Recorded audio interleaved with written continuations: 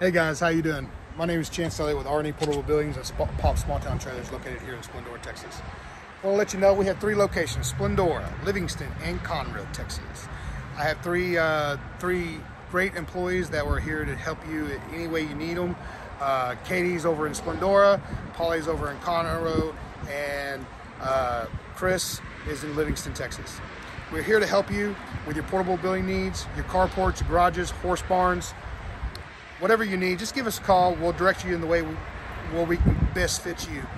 For example, if you need a contractor, we have a certified list here in the office that we can help you find somebody that's going to be good for you, that's not going to rip you off. We're family owned and operated here in town. We want to support everybody, every other small company that's around here. We help all the small businesses, the kids in the ag department. We sponsor them. We're there for them. But if you need anything at all, just give us a call. Come on in at 346-261-7722, and we'll guide you where you need to be. You give us a call, we'll send you to the right location. If you're in Conroe, it's right next door to Time to Spare. If you're in Livingston, it's Redlow Road and 190 East.